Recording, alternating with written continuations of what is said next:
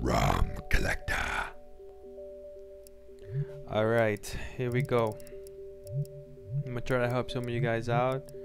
I got a message the other day asking me that how do I do some of this stuff, so I'm gonna break it down in a simple way. When you get your Wii, or if you have your Wii, first thing you want to do is go to options, go to settings. This is going to be heartbreaking for some because you might have some saved data from games, but the first thing I always do is always format them. Just format the Wii so you can start fresh. The other thing you got to make sure you do, it's your 4.3, the version. This Wii is European, so it's an E, but you're probably gonna be a U, and Japanese would be a J. But as long as you're 4.3, you can do what I tell you. All right, so make sure you're 4.3, and then you format your Wii. Once you format it, if you're not 4.3, you're gonna go to Wii system update and try to do it. Sometimes it's easy, sometimes it's hard. We just keeps going halfway and it just stops. But once you get to 4.3, you can move on to the next step. The next step is after you do the date, the time, all this time, and you load up your Wii and you back to the home screen here. All I always do is click on the SD card, and you're gonna see it in this area. I'll do it now. Let's see what happens. It shouldn't read anything. See, it doesn't read anything because everything is with the apps.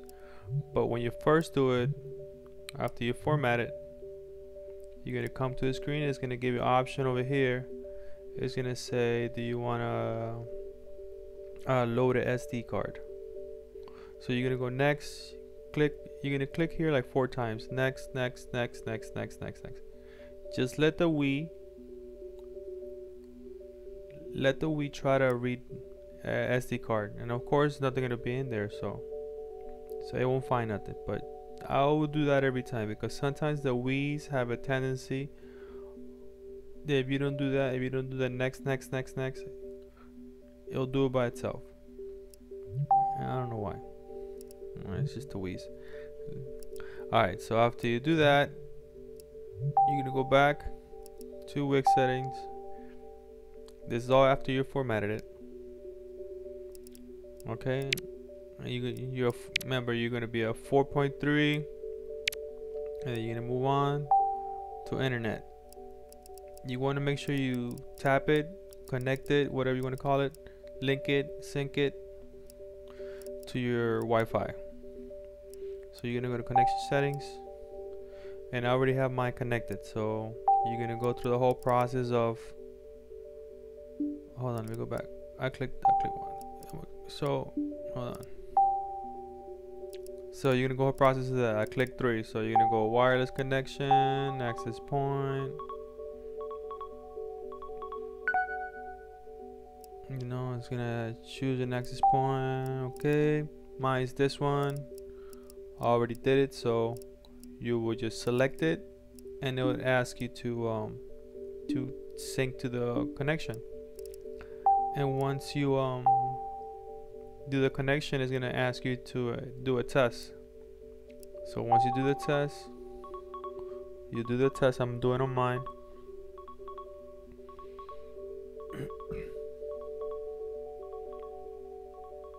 Sometimes it takes a while. Wii's are slow with the Wi-Fi for some reason. So just give it a second to do this thing. And when it's testing, it's gonna say the same thing it's gonna tell me right now. It's gonna say the connection was successful. Would you like to update now? And you're gonna say, of course. No. Just like you do the drugs. Alright, so once you do that, you're all set. You're all set for what you gotta do.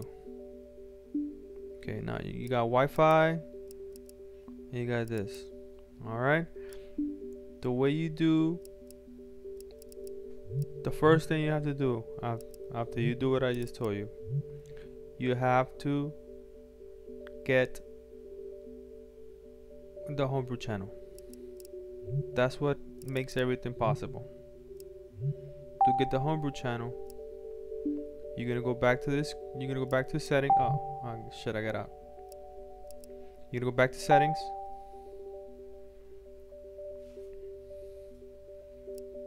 Once you're over here, you're gonna go to internet, and instead of connection settings, you're gonna go to console information. Okay, I won't do it because you're gonna see, you'll see my MAC address. But that's what you need. You're just gonna be address over here. Okay. Once you you can even leave it in the screen if you want. And all you have to do is go on your computer and go to please.hackme. Hack me. Me is spelled with an M-I-I, like a we. So it's hack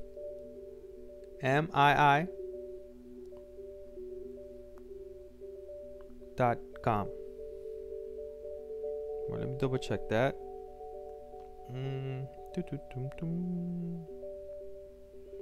Yeah, I have it over here.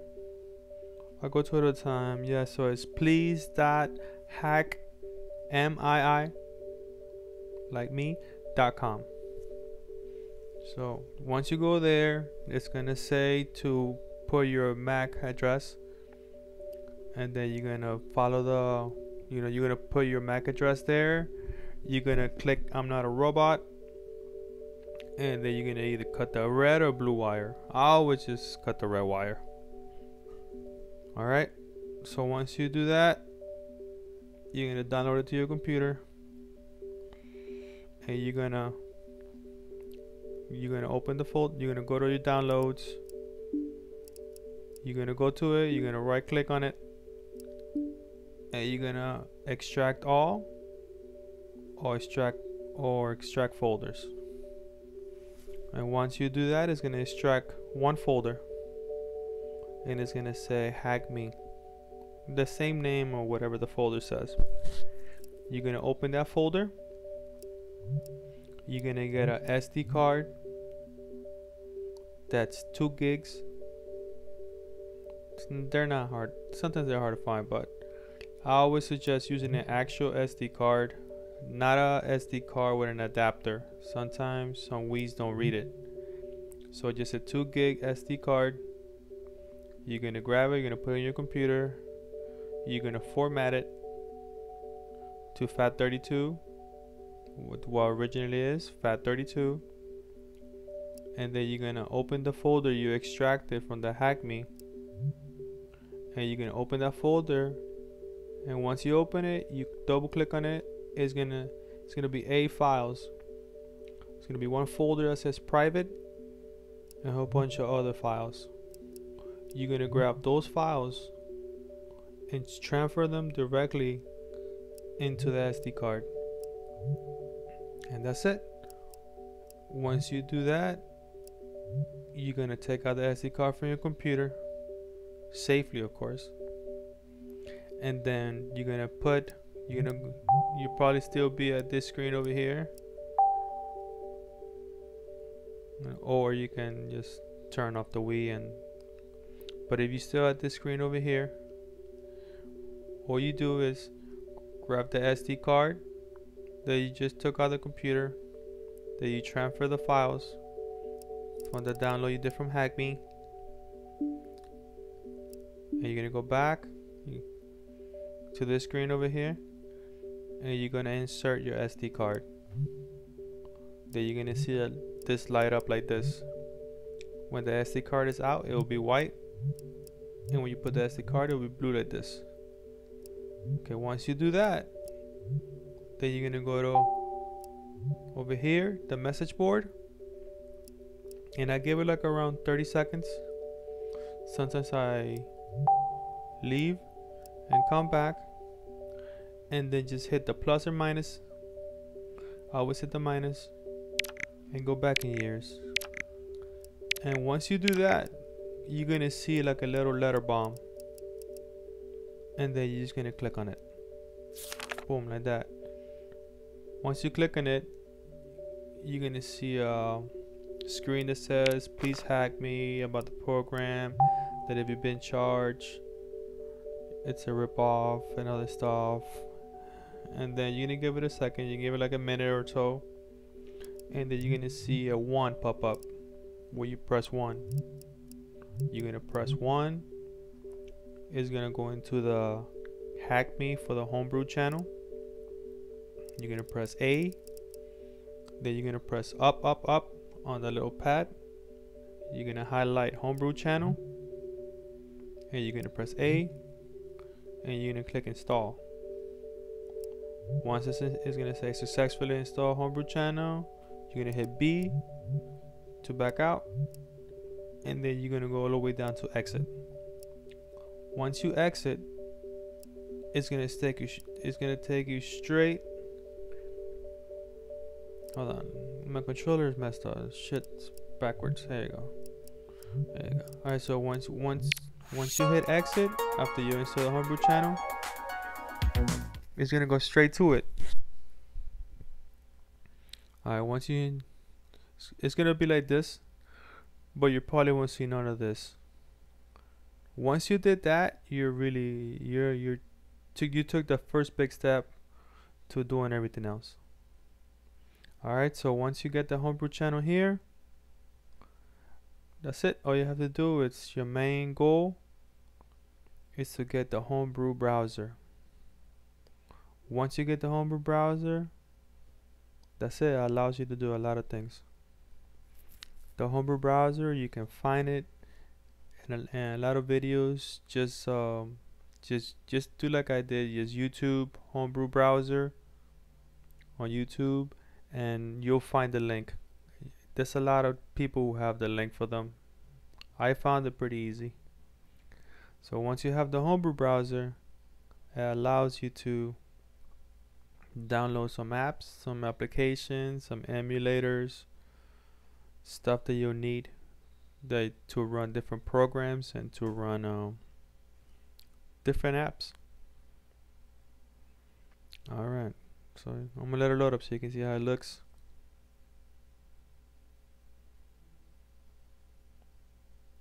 Okay.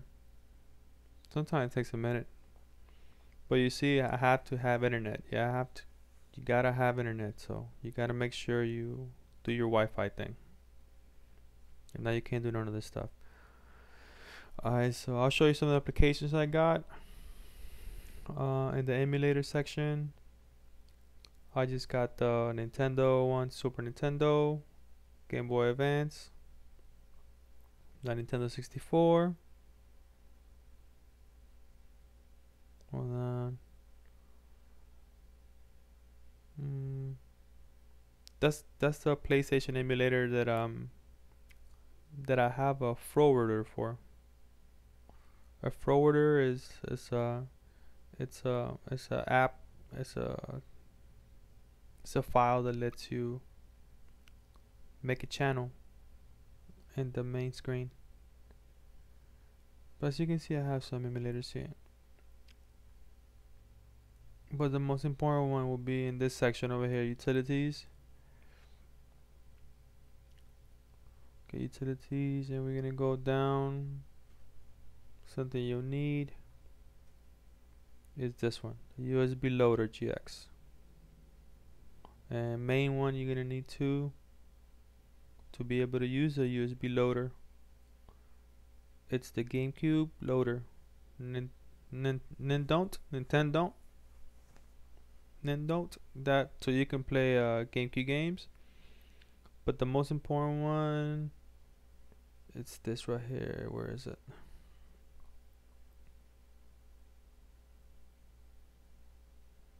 This thing is slow, I know. You can make it faster, but I'll probably get lost. This right here. this is the key for you guys to be able to use the USB loader GX. Alright, the d2x-cIOS installer, and I'll show you how to use that in the next video. To be continued. Thanks for watching ROM Collector.